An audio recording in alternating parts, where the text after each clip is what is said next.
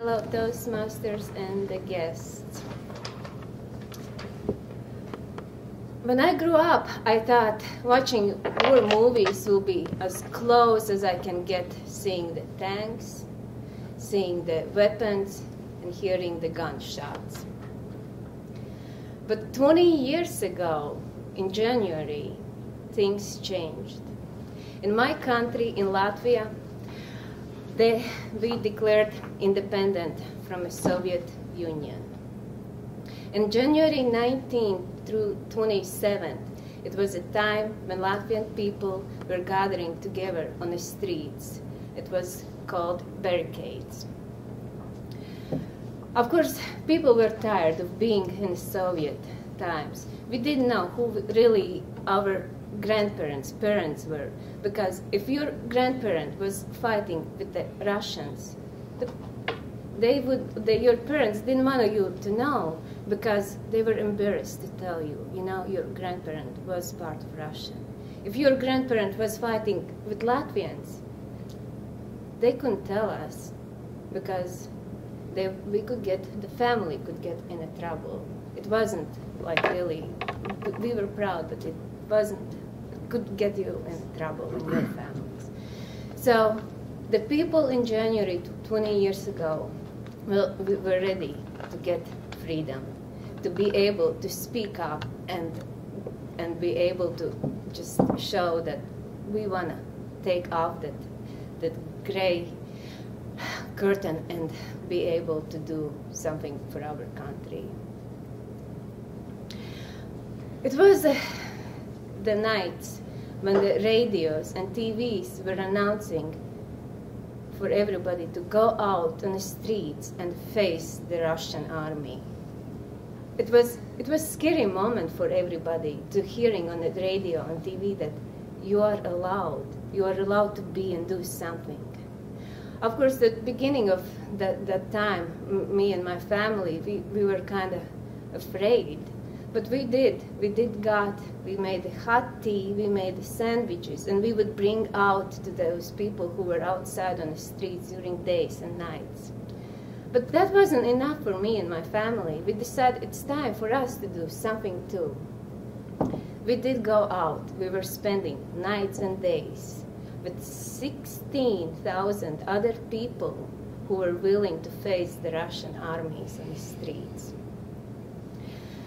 We were spending nights sleeping in the churches, on the floors.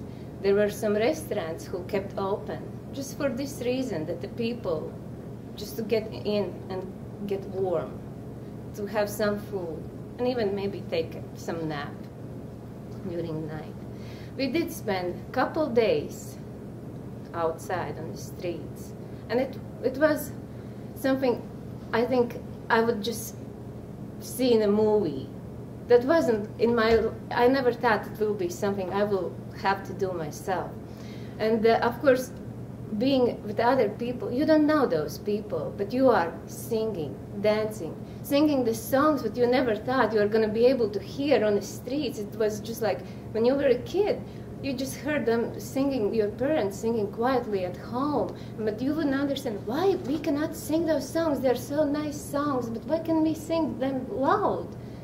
But that was in January when we were outside on the streets with other people and singing and dancing at the same time, living in a fear, what's going to be next. And I remember that one night we were there and radio announced the Russians are coming. We were holding the hands on the streets and just like hoping what's going to be next. Luckily, I admit I was scared, but I didn't have to face the tanks itself that night. But the months later, I was at home and watching TV. At that time, everybody was glued to TVs because finally we could hear what's going on. The TVs and radios were talking. Like just go, do something. We want that freedom. We want to know, what was really history of the Latvia. And I remember one night that they showed on TV the life from a downtown city, Riga, where they had fire Russian army was firing guns, and 7 people were killed during that.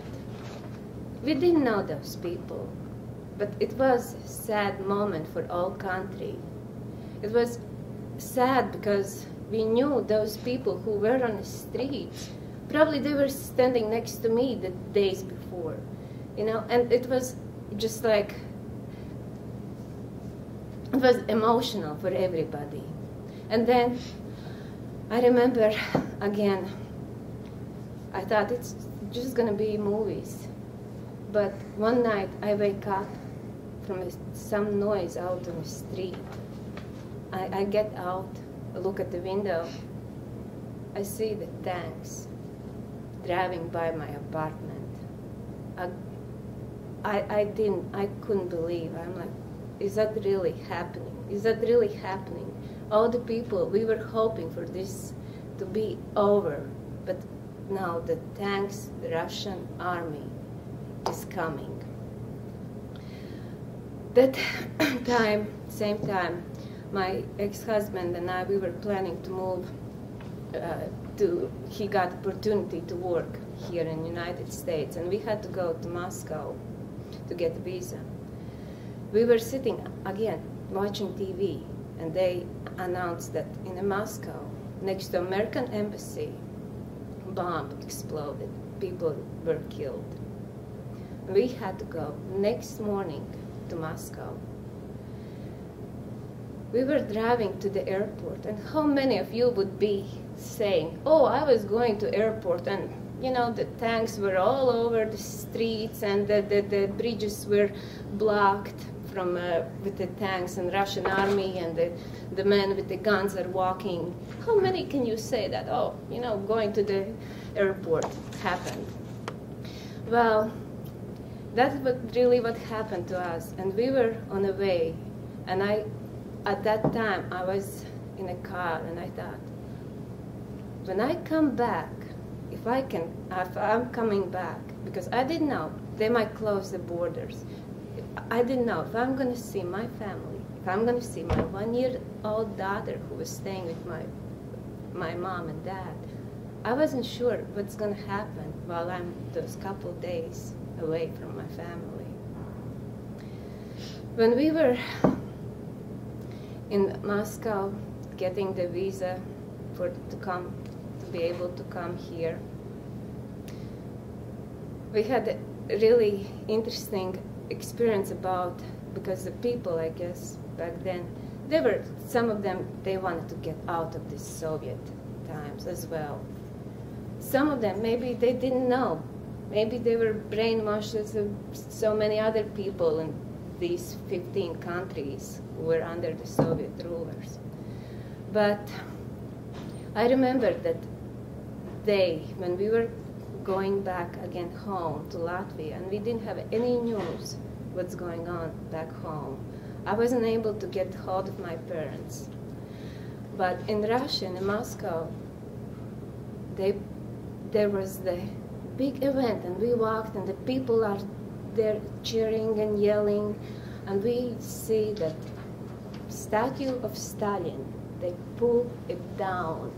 It just comes down and smashes in small pieces. I sneaked to that, and I grabbed one of the small rocks. I'm like, this might be the piece of history. This might be something worth to keep. I put that in a pocket. When I got back that same day, I got back home, Latvia. And of course, everybody, you can hear in the airport, you can hear everywhere, but people are so excited. They're like, oh yeah, we have big changes. We have something really good news.